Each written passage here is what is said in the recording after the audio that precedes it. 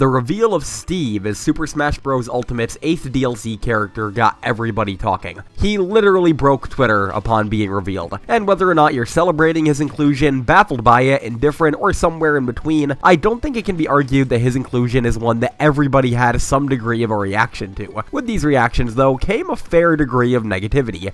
People who haven't played Minecraft before, or people who perceive it as nothing more than a fad for kids along the line of something like Fortnite, have been questioning just why Steve deserves to be in the game. In this video, I wanted to offer my piece as to why Steve deserves a place on the roster alongside icons like Mario and Donkey Kong. I'll go over 3 arguments for Steve, as well as my thoughts on 3 arguments against him, and we'll see where we land. That said, let's roll.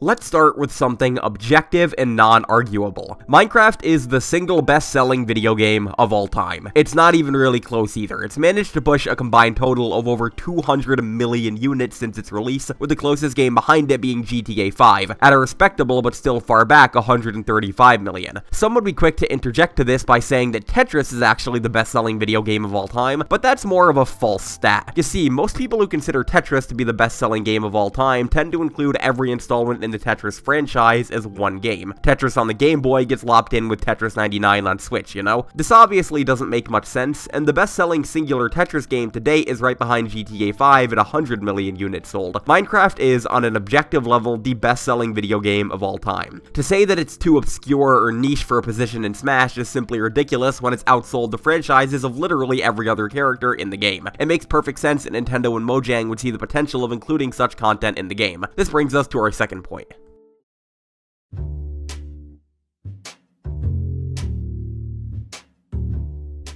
There's this general belief among critics of Steve's inclusion that Minecraft is nothing more than a dead fad, and that including a character from it would be akin to including something like Five Nights at Freddy's in the game. However, let's take a look at some numbers. As reported by The Verge in May of this year, Minecraft still regularly maintains about 126 million players on a monthly average, obviously having increased since quarantine. On top of that, the game is consistently watched on a global scale on streaming sites like Twitch and YouTube, and remains popular worldwide. To say that it's a dead fad is pretty narrow-minded, and tends to ignore a lot of evidence pointing towards the contrary. Again, it makes perfect sense that Nintendo and Mojang would recognize the demand for this type of collaboration.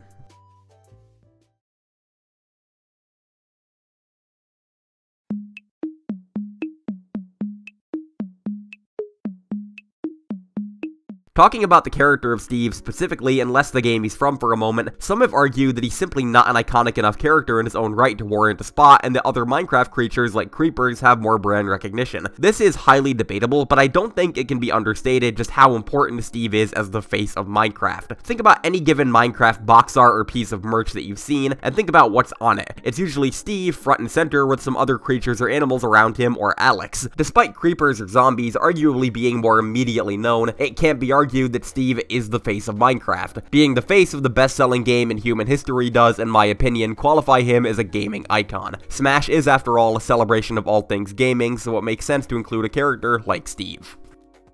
Alright, so those are the main arguments for Steve's inclusion in the game. Next up, I wanted to take a look at 3 arguments commonly being made against Steve's inclusion and do my best to try and counter-argue them. Let's roll.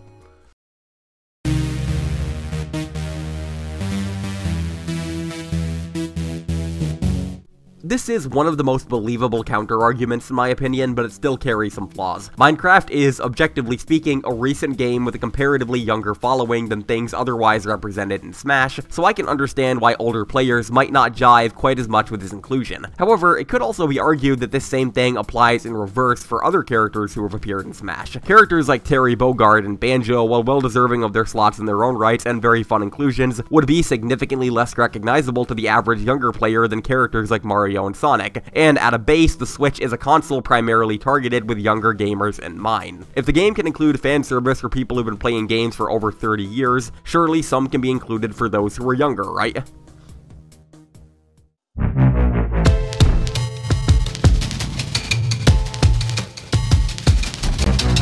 This is a pretty tepid discussion point, so I'm going to try and keep it brief, light, and non-sensationalist. Marcus Notch Persson, the original founder of Mojang and creator of Minecraft, is not terribly well liked by the general public these days. Without going into too much detail, since a discussion about a Smash Bros. Character is not the place to do that, he's repeatedly made statements on Twitter and in other environments that have resulted in his reputation being severely damaged. This eventually led to his name being removed from certain elements of Minecraft quite recently. I can see where people are coming from. I wouldn't want someone who said the kinds of things as Notch being celebrated on a Smash level scale either. However, here's the thing.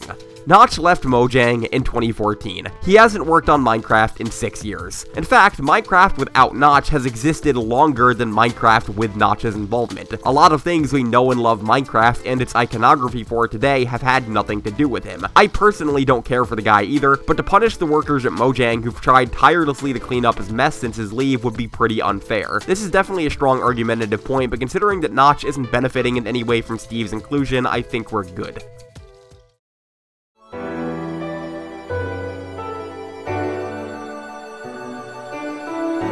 And on to one last, significantly less serious argument. Some have expressed that Steve simply feels out of place in Smash, what with his stiff, rigid animations and simple art style. People have said that he clashes with the game's aesthetic. And to that, I have to say, what aesthetic? Smash is a celebration of all things gaming that's blended all sorts of art styles. You could argue the exact same thing looking at Mario standing next to a Fire Emblem character. Plus, characters like Mr. Game & Watch and to a lesser extent the Wii Fit Trainer exist, who arguably share a lot of traits with Steve, what with their simplistic art styles and stiff animations. I personally think having Steve animate in the same way as other Smash characters would look more out of place, like one of those weird Minecraft music videos.